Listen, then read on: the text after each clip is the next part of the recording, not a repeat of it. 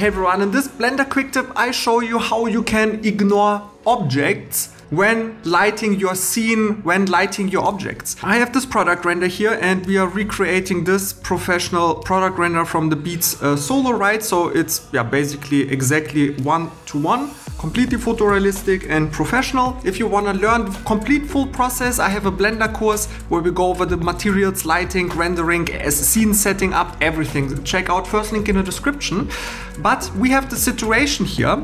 So I have this little light source here, and this little light source is giving us this beautiful reflection on the Beats logo with this beautiful gradient. If you want to learn how to create a light with the gradient, I also have a free tutorial, just check out link in the description.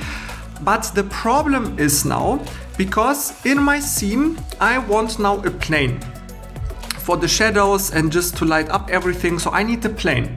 But if I bring in a plane, so here now you see the plane, right? Also to brighten up a little bit the bottom and to give some reflection and all that kind of stuff. But the problem is now you see that this plane is affecting or blocking our light, right? So this is a problem because I don't want to reposition my light, because then the reflection changes. I just want that this light is still lighting everything as it is right now, but if I bring in a floor, that it's ignoring the floor, but that the floor is still casting and reflects the light from the scene, right? So how can I, because as you see, so just look here at the bottom. So if I remove the floor, then it's too dark everything around. If I activate the floor, then I get this perfect emission, the perfect light to fill in the shadows, right? So how can I tell the floor that it's ignoring this light? It's super simple.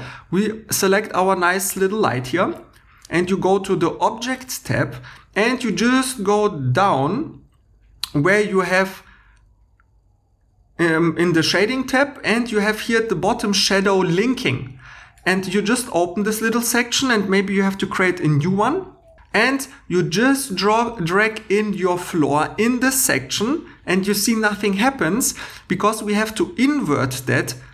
And now you see, so you have to click here, and now you see that we still have light at the bottom, and we can basically move our plane as we want, but our shadows are always the same because this light is ignoring in the Shadow Linking tab.